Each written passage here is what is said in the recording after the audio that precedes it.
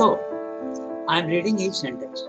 Our view of the ultimate reality and of the true nature of Maya has compelled us to depart from these later fine excesses of the dialectical intellect and return to the original Vedantic conception. So, a lot of things we need clarification here. First of all, our view. But before we start, just a recapitulation of what he is discussing. He is discussing that there's a problem with at every level of consciousness, you start seeing the world in a different way. Okay. So when you are in the physical world, you see the physical world as real and you see the many and you think that each of the many is independent reality. That stone exists by itself, that tree exists by itself, the mountain exists by itself, all my friends also exist by themselves. I see separateness. This is the first view. Second view, your consciousness climbs, you lose your identification with body, mind, and life, and you go to the spiritual planes of consciousness. I'm sorry I keep repeating, but it's helpful because it becomes absolutely firmly established in the mind. Okay, so you go to the second level of the spiritual planes of consciousness, and you see the physical world as unreal. They are only shadow forms, and the consciousness in which you are is the only reality. So there is a second. Then you go even higher up and then you see that, oh, even that second level is not the right way of looking at things. The first way and the second way, and you go to the third way and you see that everything has got a relative reality. Then you realize that the problem is not with the reality of the physical world, but the problem is with your way of looking at it. You are looking at it through different instruments. So, and he has discussed all those different theories. Buddhism says the physical world is unreal. Shankara says the physical world is not unreal. It is real in time and space. It is real for a short while and then disappears. That's the nature of the physical world. But the physical world is imperfect, and if you want the divine in entire purity, you have to go up. You have to discard your body, mind, life and go up with your consciousness, which is your true being, and you realize that the ultimate reality is the real thing, and the rest of all is relatively unreal. Now, Sundar is discussing the three views in the previous paragraph. Now he is saying our view, my view of the ultimate reality. Which is ultimate reality? We have already discussed this long ago. It is the Satchidananda at the highest level, not at the lower level. At the lower level, it is there hiding itself. Okay. So, our view of the ultimate reality and of the true nature of Maya. What is this Maya which makes you see things in a different way? Okay, has compelled us to depart from these later fine excesses. So, later fine excesses, he is referring to Shankara's philosophy of Mayavada. Okay, that means to say that the way you are seeing, the problem is with the way you are seeing Maya. And he has rekindled the Advaita philosophy after 5,000 years. Okay, the Buddhistic, the 5,000 years earlier, the Vedic truths. Okay, heaven is my father and the earth is my mother. Absolutely, everything is real. And then Buddhism came 600 years BC. That means almost now 2,500 years, 2,600 years. It stamped its influence on the rest of India. The world is unreal. Get away from it. If you don't want suffering, get rid of the world and remain up there in the second layer of consciousness, which is the spiritual planes. Now, that is a later fine excesses. It is very subtle because Shankara is admitting that the physical world is real, but it's an excess because it's a very fine excess. It is very subtle. Okay. Sridhar says in another place about Shankara's philosophy, very subtle and very intelligent. Okay. The physical world is not absolutely unreal.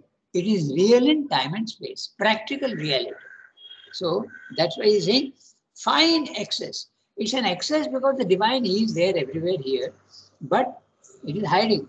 So he makes that clear. But if you want the divine without hiding, openly, you have to go up. That's the later fine excesses of the dialectical intellect, because Shankara's intelligence was extremely sharp, and he has given the whole picture very clearly, but if you want the divine fully, you have to go up. And we depart. He is not saying we reject. Huh? He is saying we depart from these late fine excesses. We make a slight distinction between the Shankaran philosophy and my philosophy. Slightly we go away from it. We shift our focus.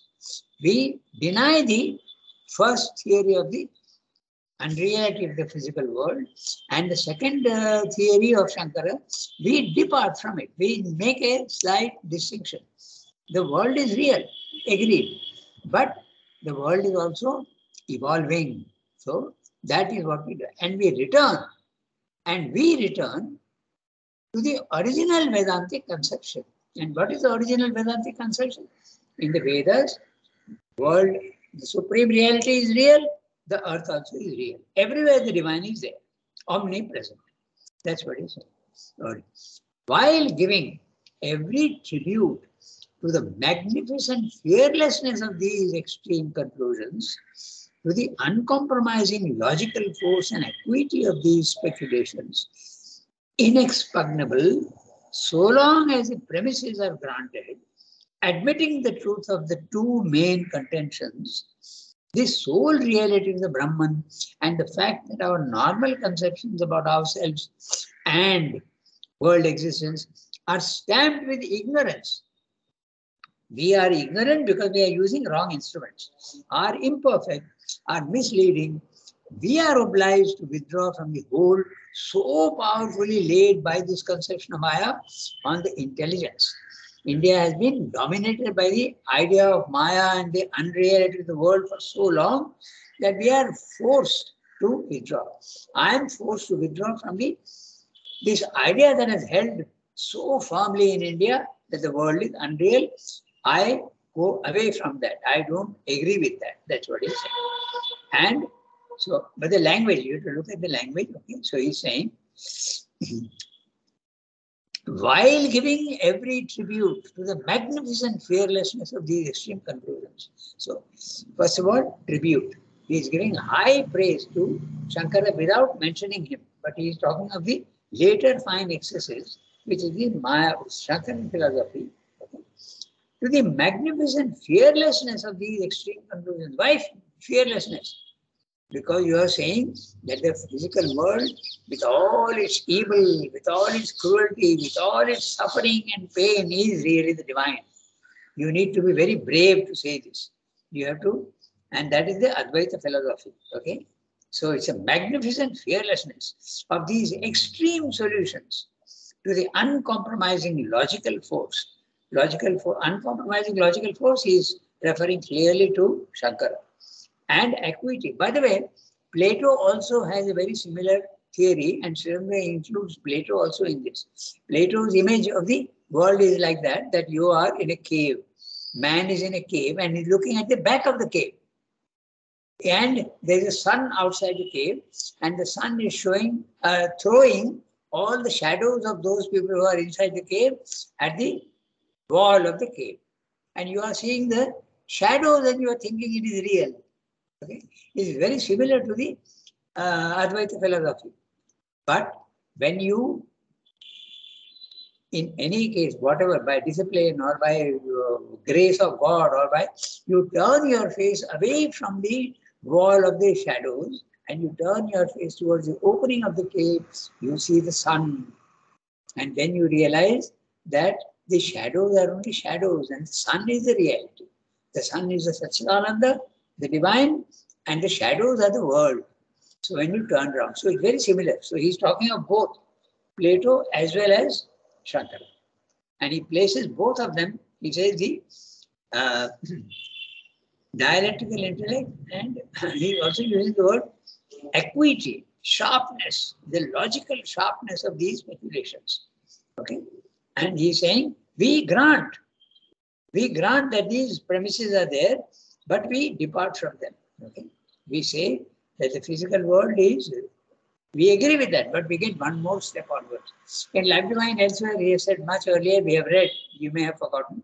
He says that Buddha says the world is unreal, Shankara says the world is not unreal, but there is even there may be a connection, but there is a distance between the spirit and matter. But now I am saying that they are very well connected, and spirit is slowly through an evolutionary descent influencing the earth. Spirit is entering into the earth and forcing it to change through very, very long process of evolution. That is my theory. Okay, that's what he's saying. Clear? The sole reality of the Brahman and the fact that our normal conceptions about ourselves and world existence are stamped with ignorance. And what is ignorance? Using the wrong instruments of knowledge. And what are the wrong instruments? Your senses, which are defective, very clearly defective, are imperfect, are misleading. So therefore, we are obliged to withdraw from the hold so powerfully laid by this conception of Maya on the intelligence. Okay. So what he's saying, Sri Aurobindo is distancing himself from Shankara even while praising him. Okay. Then we go to the next sentence. But the obsession of this long established view of things cannot be removed altogether so long as you do not fathom the true nature of the ignorance and the true and total nature of the knowledge. So, although I agree and I give high praise to Shankara, we have to know why this ignorance is like that. What is the nature of this ignorance? What is this Maya? Why is this there is a clouding of the sun? Shankara's image is the sun is covered with a cloud, just like the Plato's theory that you are facing the back and seeing only the shadows.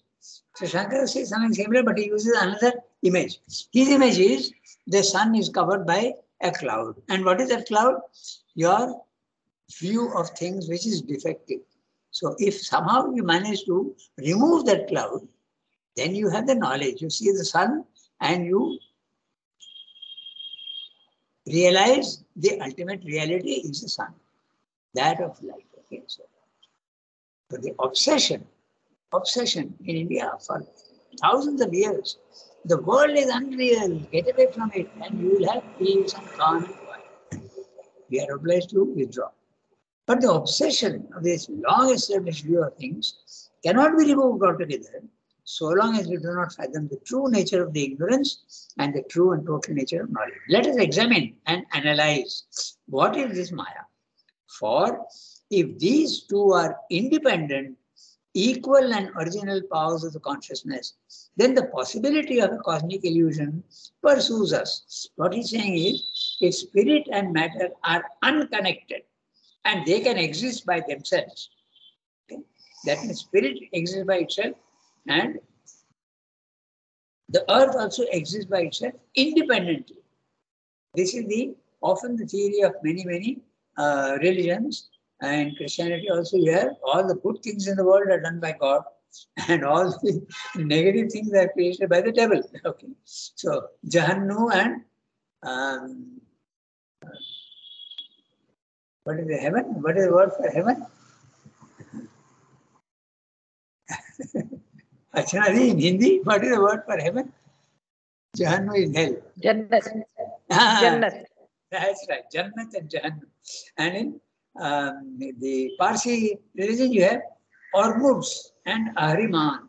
So these theories are very common. How could God have created suffering and pain? Not possible. So these two are independent. Okay. So if you follow that policy, then you have a deep problem. The problem of the unreality of the world pursues you because you have started with Advaita. So, in other words, you have to throw away this idea that the two are not connected and independent realities. That's what he said. Okay. In Christianity, besides you having heaven and hell, you have an in-between which is known as purgatory. Again, my phone rang and disturbed me. In Christianity, you have, what did you say? Besides heaven and hell.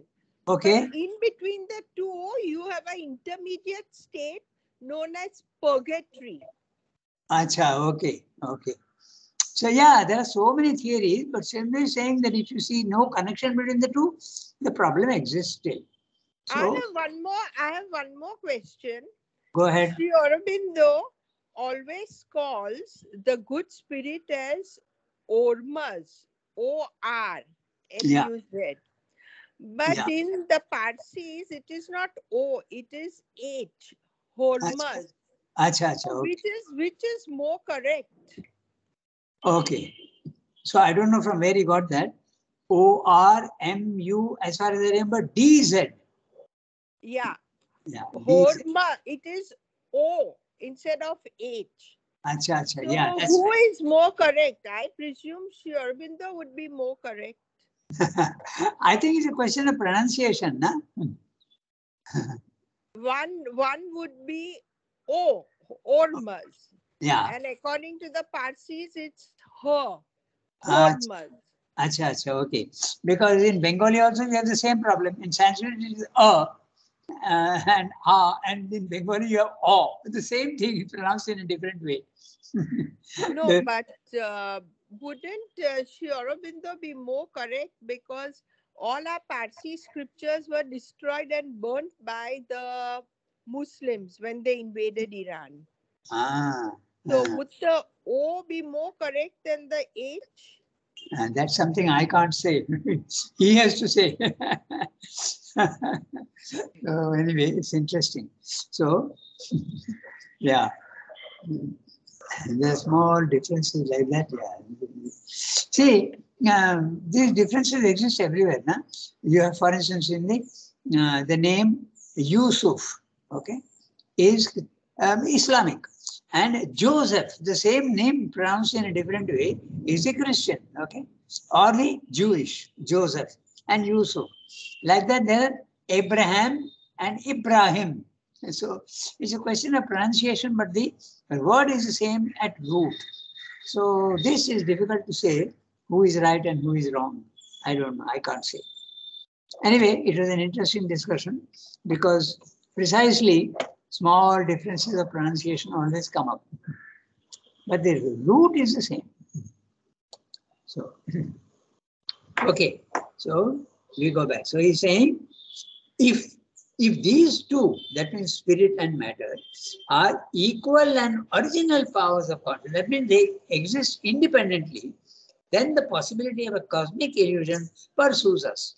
We are not able to solve the problem. So we say that they are not independent realities, but they are connected realities. That's what his conclusion is. So if ignorance is the very character of cosmic existence, then our experience of the universe, if not the experience itself, becomes illusory. The physical world may not be unreal, but your way of looking at it is unreal if ignorance is the main character of the physical world. In other words, when you are in this room, you are using broken spectacles. When you go up, your spectacles become clear and without any cracks. Then you are seeing the oneness of things. That's what he's saying. Okay? If not, the universe becomes illusory. So, or if ignorance is not the very grain of our natural being, but still an original and eternal power of consciousness, then while there can be a truth of cosmos, it may be impossible for a being in the universe, while he is in it, to know its truth. So he's saying there are two things. Essentially, when you are in the physical world, whether you are an animal or a man or whatever, but when you are in the universe will always give you only broken specks. That's what he's saying. But is it possible that even when you are in the physical world, your spectacles may be clear and full? That's what he's asking. Okay, that also is a possibility. In fact, that possibility is what Swami is examining. Na? He says that even when you are in the physical world, you can have the knowledge of the divine presence. So the specks are not necessarily and inevitably broken in the physical world. And you have to climb up to get the clear spectacles. That's what he's saying. But it is not necessary. He will tell you later on that even in the physical world, you can throw away your cracked glasses and get the proper glass. It's possible to experience the divine even in the physical world. Don't use the wrong instrument. Don't use only senses. Use subtle senses. Use other instruments. Okay? Intuition, identity, light. Use light. Don't be deceived by the shadow. use light. That's what he's saying. So there are two possibilities he's examining here. If ignorance is the very character of cosmic existence, then our experience of the universe, if not the universe itself, becomes illusory. In other words, what he's saying is, if the world will always offer you only broken specks, then you have a problem. The ignorance at the lower level is permanent. But if ignorance is not the very grain of our natural being, okay, it's not the very nature. It is something imposed upon you and offered to you, which you can discard. But still an original and eternal power of consciousness, then while there can be a truth of cosmos, it may be impossible for a being in the universe, while he is in it, to know its truth. He can only arrive at real knowledge by passing beyond mind and thought, beyond this world formation, and viewing all things from above in some supracosmic or supercosmic consciousness. Okay, like those who have become one of one nature with the eternal and dwell in him, unborn. Just 1 minute. My computer has jumped. Yeah, I got it. Okay. So he's saying, Buddha is saying that you have to go up. Shankara is saying that yes, you have to go up for the, but even the divine is there in the physical world, but hiding. Okay. So if you want him without hiding, go up. Shivji is saying, now he will tell you his own theory. Okay. So he's saying, and that also there are two theories. Going up, how far? Okay. Some supracosmic or supercosmic. Now what is meant by that? Supracosmic at the highest level of the cosmos, which means the, in Srinivas's language, it would mean the overmind consciousness. But supercosmic outside the cosmos. Okay. So you see, the dividing line, if you are below the dividing line, you are in the overmind consciousness, and that is supracosmic. But if you are above the dividing line, supercosmic, outside the universe, that's the supermind. Okay. Consciousness, like those who have become of one nature with the eternal and dwell in him. Okay. Permanently you have that consciousness. Unborn in the creation and unafflicted by the cataclysmic destruction of the worlds below them. So cataclysmic destruction, there's a footnote. Let's read the footnote. Oh, he is referring to the Gita. So, cataclysmic destruction. So let me see what I have marked cataclysmic. Yeah, it's a meaning. A sudden violent change in the earth's surface. That's cataclysmic destruction of the world below.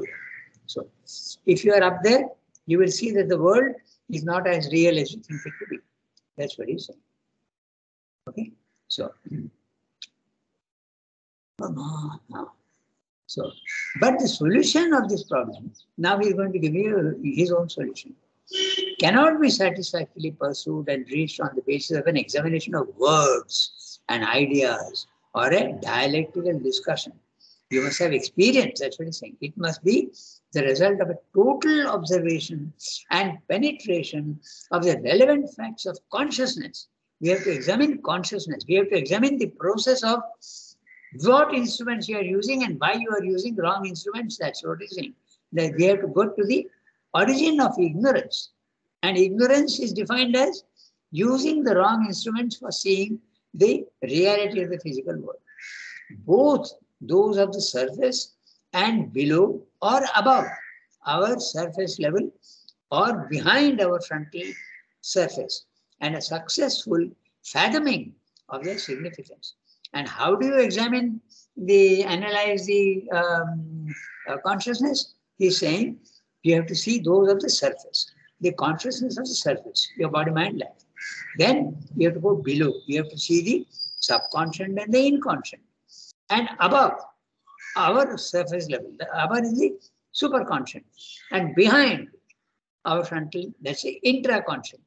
So you have to see consciousness in all, above, at the surface, below the surface, and inside. If you see all that, then you will understand the problem will be solved. That's what he's saying. Okay? So we have more than 20 minutes, we can read the, no, not 20 minutes, 15 minutes. So we have got definitely enough time. So we can read the next paragraph. For the dialectical intellect. So, Yasmin, if Archana Di, if you are okay, because you sometimes have to leave early, can you read if you have the text? For the dialectical intellect. No, Rangat, I will not be able to read. Can I read? Can I read? Yes, yes. Yeah, Yasmin will read and later on Santi. So yeah. Yasmin, go ahead. For the dialectical intellect. For the dialectical intellect is not a sufficient judge of essential or spiritual truths. Moreover, very often, by its propensity to deal with words and abstract ideas as if they were binding realities, it wears them as chains and does not look freely beyond them to the essential and total facts of our existence. Intellectual statement is an account of our intelligence and a justification by reasoning of a seeing of things which pre-exist in our turn of mind or temperament or in some tendency of our nature and secretly predetermines the very reasoning that claims to lead to it. That reasoning itself can be a conclusive only if the perception of things on which it rests is both a true and a whole same. Here, what we have to see truly and integrally is the nature and validity of our consciousness, the origin and scope of our mentality. For then alone we know the truth of our being and nature and of the world being and world nature. Our principle in such an inquiry must be to see and know. The dialectical intellect is to be used only so far as it helps to clarify our arrangement and justify expression of the vision and the knowledge. But it cannot be allowed to govern our conceptions and exclude truth that does not fall within the rigid frame of its logic. Illusion, knowledge and ignorance are terms or results of our consciousness. And it is only by looking deeply into our consciousness that we can discover and determine the character and relations of the knowledge and ignorance or of the illusion, if it exists, and the reality. Being is no doubt the fundamental object of inquiry. Things in themselves and things in their nature. But it is only through consciousness then we can approach being. Or if it be maintained that we can only reach being, enter into the real, because it is superconscient, though extinction or transcendence of consciousness, or through its self-transcendent and self-transformation, it is still through consciousness that we must arrive at knowledge of this necessity and the process or power of execution of this extinction or this self-transcendence, this transformation. Then, through consciousness, to know of the superconscious truth becomes the supreme need, and to discover the power and process of consciousness by which it can pass into superconscious, the supreme discovery. Okay, so I'll just do one thing. I'll read out the summary and then we'll go into details. Okay, so the mind of man, he is discussing the mind of man. He is discussing the how we come to know, we use our mind, which is an instrument of knowledge. It's not an instrument of knowledge, it's an instrument of ignorance. So you come to know something of the truth of things, but only half, not full. That's what he's saying. I'm reading out the summary, which is not his words, but my words. But we get the basic idea of what he's saying. The mind of man, which he calls the dialectical intellect. Okay, the word dialectical is You examine one side of the truth, then you examine the opposite side of the truth, and then you come to a conclusion. That's a dialectical method. The mind of man, the dialectical intellect, cannot know the essential and spiritual truth. In other words, mind of man is necessarily ignorant. It cannot reach the higher level. Just as the animal is limited to the sense knowledge, man also is limited to the mind knowledge. The yogi is limited. Again, he is also limited by his spiritual knowledge. So only at the highest supramental knowledge is the full truth revealed to you. So that's what he's saying. The mind of man cannot know the essential and spiritual truth. Mind often gets chained to use words it uses and cannot disengage itself from the suggestions and implications of words. When you use the word Maya, you get stuck with the idea of illusion. That's what he's saying. Intellectual statements often start from pre-existent notions that color the reasoning that seemingly leads to new conclusions. Logic is something you have to always start from a premise. A logic is you always start from a premise. Okay? So logic is, that's the first defect. You have to first assume something and then find out whether it is true or false. So that's the whole problem. Pre-existent. In other words, a hypothesis or a premise, okay, which is not proved. You take it like that. So he's saying intellectual statements often start from a pre-existent notion that color the reasoning that seemingly leads to new conclusions. We have therefore to examine our consciousness and discover its nature and validity. The problem of the unreality of the world will be solved when you examine very clearly the instruments of knowledge, the consciousness. What are the consciousness at different levels? And discover its nature and validity. The principle of knowledge is to see and know. So what's he saying? Don't depend on thought. Depend on experience. That's what he's saying. Depend on experience. Very clearly to see and know. Okay?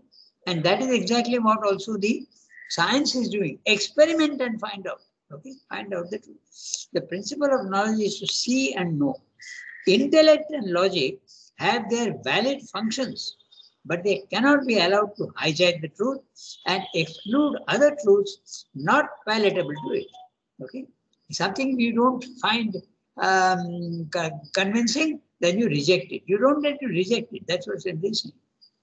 Illusion, knowledge, and ignorance are modes and functions of consciousness, and only looking honestly into consciousness can our conceptions of knowledge, ignorance, and illusion have validity.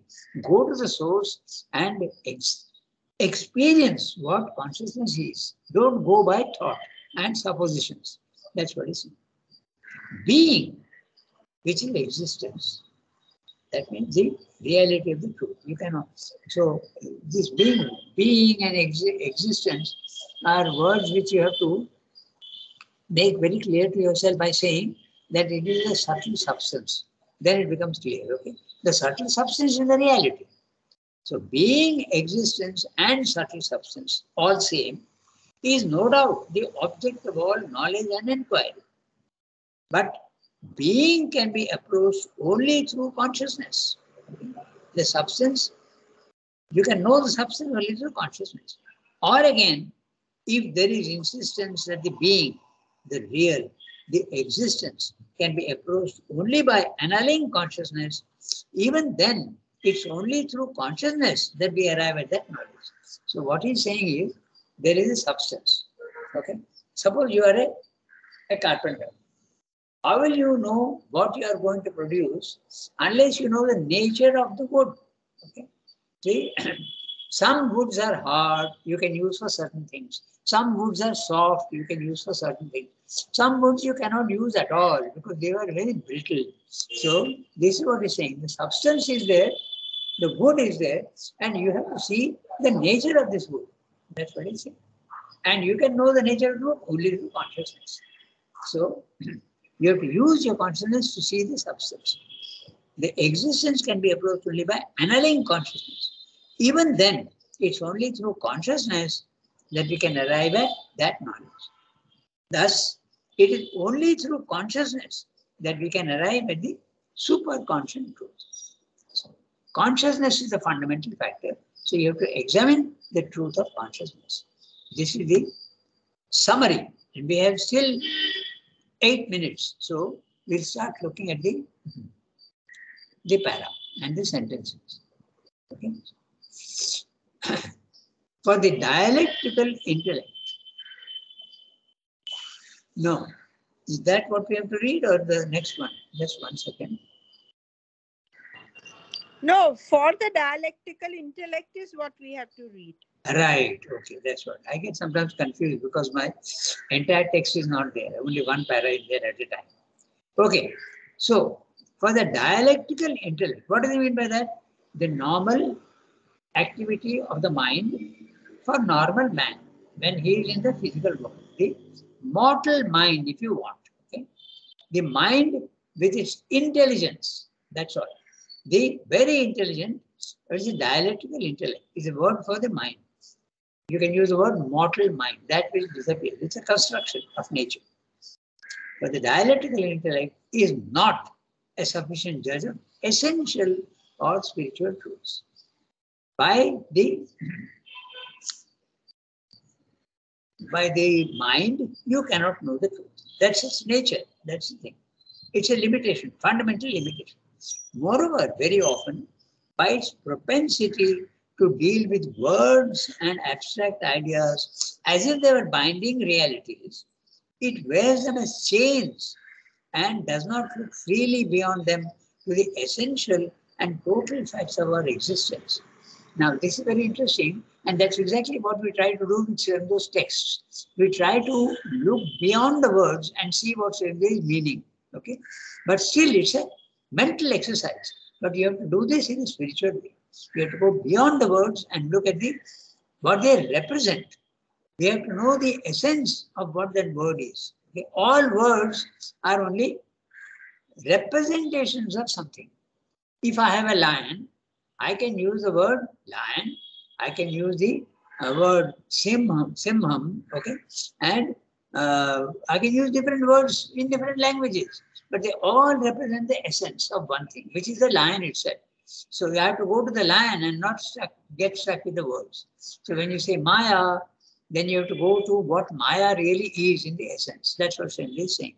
Don't use your mind, which is only engaging with words. They are only chains, Swami is saying. Intellectual statement is an account to our intelligence and a justification by reasoning of a seeing of things, okay, which pre-exists in our turn of mind and temperament in some tendency of our nature, secretly predetermines the very reasoning that claims to it. In other words, he's saying that the mind is always open to predilection and preconceived ideas. However much you try to be objective, you really cannot be objective because that's not the nature of the mind. The nature of the objectivity, true objectivity, comes only when you get out of your body, your life, and your mind. You're not using your mind anymore. It's an instrument which is defective. You use a better instrument, go to the higher mind, okay, which is it's a much truer way of seeing than the mental man, the mortal man, mortal mind, okay. That's what he's saying. It's a better instrument. Secretly predetermines the very reasoning that claims to lead to it. In other words, you are bound to have preconceived ideas. This is what everybody does now. Also, if you look at very carefully, everybody, they have got a certain fixed ideas. And when a new idea comes, you try to fit that new idea into your already existing ideas. It's like trying to fix a square peg in a round hole. And if you can't fit it, then you say, oh, I don't understand. And if you manage to fit it somehow, you say, oh, I understand. So you are trying to understand new ideas and trying to fit them into pre-existent ideas. That's what basically Chandra is saying. So that reasoning, the reasoning of the mind, the process of thinking itself can be conclusive only if the perception of things on which it rests is both a true and a whole seeing. Our mind, does it see wholly and truly? No. It sees only parts. That's what he's saying. Here, what we have to see truly and integrally is the nature and validity of our consciousness, the origin and scope of our mentality. He's repeating what he said earlier, that we have to examine consciousness, see from where it is coming, what is its nature. For then alone can we know the truth of our being and nature.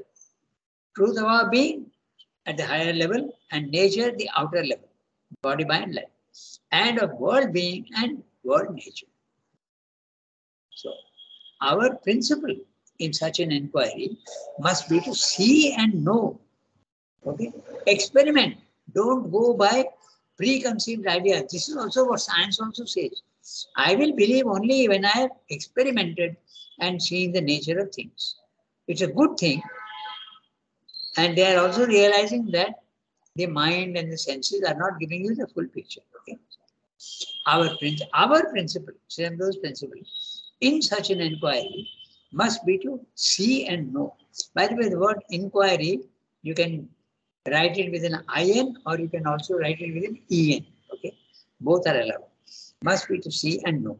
The dialectical intellect is to be used only so far as it helps to clarify our arrangement and justify our expression of the vision and the knowledge. But it cannot be allowed to govern our conceptions and exclude truth that does not fall within the rigid frame of its logic. So, as I said, new ideas, you can think of them as square peg, and the rigid frame of the logic is the round, and you are trying to fit, and when it doesn't fit, you reject it. Because your rigid frame of logic is limited. So you should rather not use a rigid frame and not reject the truth. Okay, that's the thing. Illusion, knowledge, and ignorance are terms or results of our consciousness, and it is only by looking deeply into our consciousness that we can discover and determine the character and relations of the knowledge and the ignorance, or the illusion if it exists. Is it real? Is illusion a reality? That's what we have to see. And the reality. Being is no doubt the fundamental object of inquiry. Things in themselves and things in their nature. So, things in themselves and things in their nature.